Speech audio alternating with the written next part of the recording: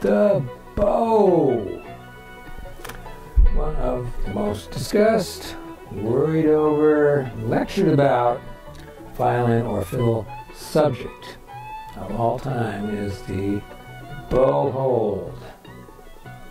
Of course, the way you hold the bow can allow you to progress to unheard of levels of virtuosity, or it can hold you back from ever really being able to enjoy your own playing, or any place in between. Now, bow hold was something that I was lucky to learn about early, both as a student and later through close observation and emulation of so many great players.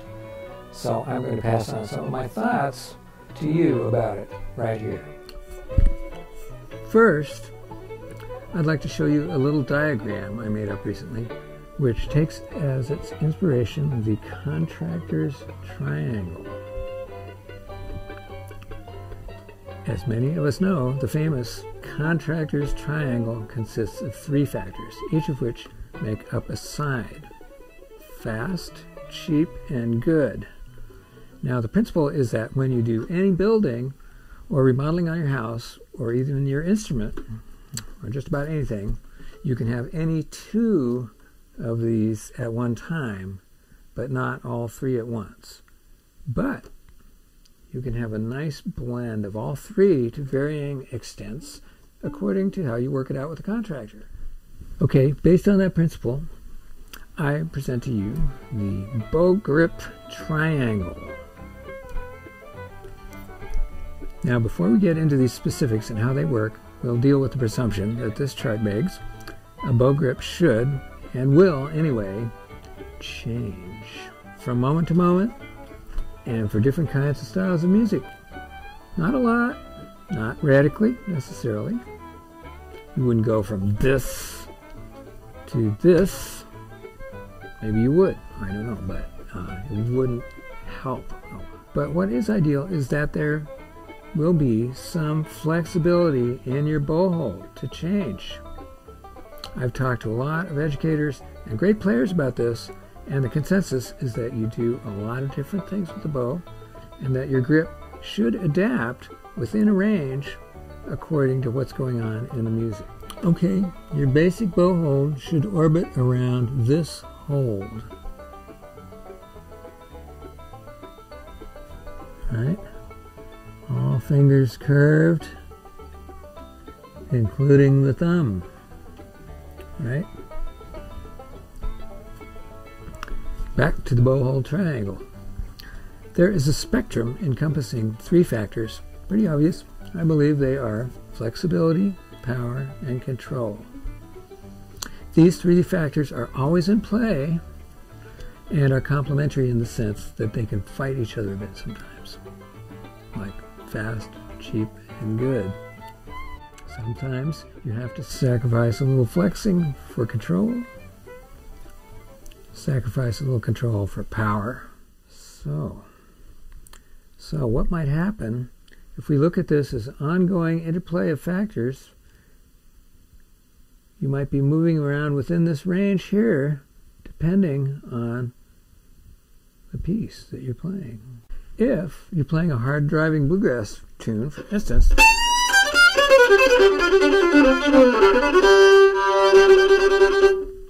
you might be moving a little bit this way toward power, which will change your grip. If you want to do some really tweaky off-the-string stuff,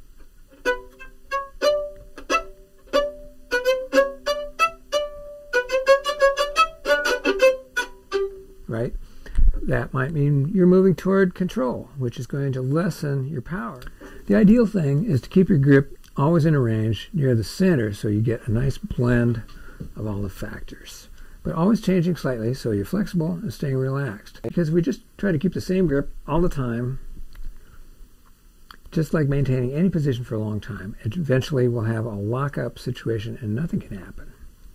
Anyone who sat on a plane or in front of a computer for 6 hours and not gotten up knows exactly what I'm talking about here. So what makes flexibility? What makes power?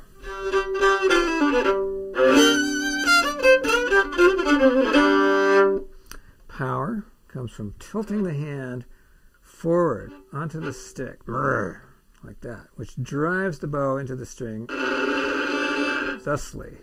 You might not want to do it that hard. When we combine it with a faster bow or a smoother motion, we get all kinds of grind. One nice thing about this, if we're doing it right, we get also a little bonus flexibility because of the wrist, right? Because we're tilting a little bit, and that tilts the wrist in the direction of flexibility. But because we're pressing down the whole assembly, it's under load, so that flex is subject to pressure, which can be harmful, and is certainly going to affect our control as well. You can't really use fine finger control to subtly change tone with this unless you're high-fits or somebody. Most of us aren't high-fits. If we flatten out our hand, we get more control. We spread our fingers out. We get a lot of more control of all kinds of subtle bow movement on and off the string, nice short stuff, tone manipulation, and so forth, right?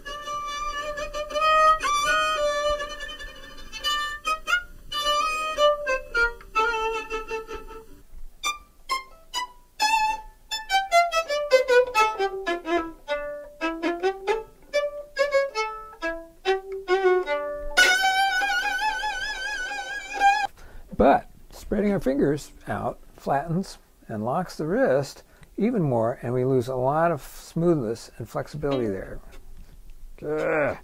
And also, to some extent, we lose power, because if we want power with this grip, we're pulling like this. And that affects the elbow and causes, you guessed it, pain.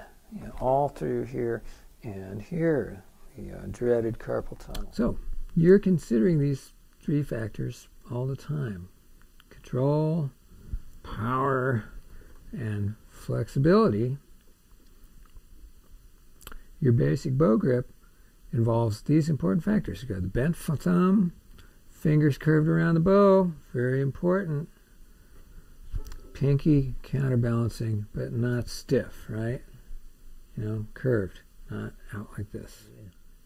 The thumb is bent inward, right? It goes into the corner of the frog and the stick, like this. So we want that flex that the bent thumb will give you. You can get a softer piece of foam or a gel thing on your bow, something in that corner of the bow, and that can be nice. It effectively also widens the bow a little bit. That's interesting. And that will change the feeling of the tip weight, maybe for the better, maybe not. Fingers around the bow. If you are up like this, you know, and you have to, then you're going to have to, or like even like this, you're going to have to start pinching, and then you lose flex, you lose power, and you even lose a lot of control, because it's so difficult to lever the bow when you're way out in the hand like this. When we have a lot of meat inside of our hand contacting the bow, right, we gain everything because the increased surface area of contact, which allows us to relax more whenever we're playing and not worry about dropping it or any of the other various fears associated with playing this crazy instrument, like eaten by giant violin dinosaur reptile things. When your fingers are wrapped around the bow, you don't have that. I've never been eaten by a giant violin dinosaur reptile thing, and I believe it's because my fingers have been wrapped around the bow. Asterisk. People tend to crawl up the bow. They choke up the bow when they feel like the tip is too heavy and it's hard to manipulate. They're trying to do often complicated string crossing.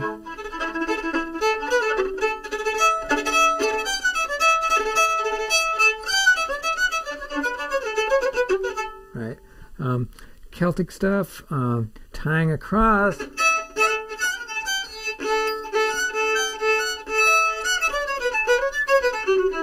Right, all that kind of stuff. Tying these lovely little Celtic triplets, and there's just too much leverage happening at the tip there. They're trying to manipulate the tip. Moving up the bow makes the tip perceptually lighter, easier to wave around. Of course, the frog becomes this weird counterweight, which to me defeats the purpose a little bit, because you're having to move the frog around, and you lose your nice finger contact area that the frog provides. It's this nice contact. These two middle fingers really, have a lot of nice contact there on the frog. So, one way to deal with this is to buy a smaller bow. If you like choking up on the bow, buy a smaller bow. Get a 3/4 size or a lighter bow, or one of those wonderful Baroque bows, which now you can get pretty cheaply.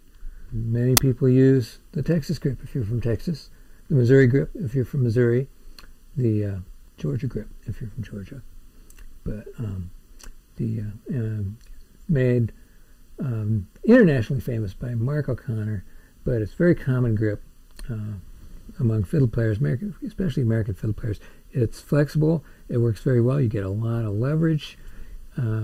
There's really not a lot wrong with it, except that you lose a little bit of lateral control, which can be regained if you have a really large hand. So there's our two little asterisks. And again, this is one of the most worked over issues in string playing.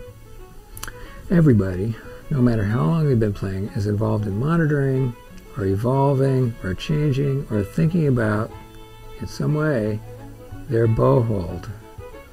It's a constant thing, no matter how far along you are or how many years you've been playing. I'm hoping that being aware of these three factors will help you in your quest toward comfort and joy. I think there's a song there. With the violin, the fiddle, the cello, or any instrument that uses one of these magic wands.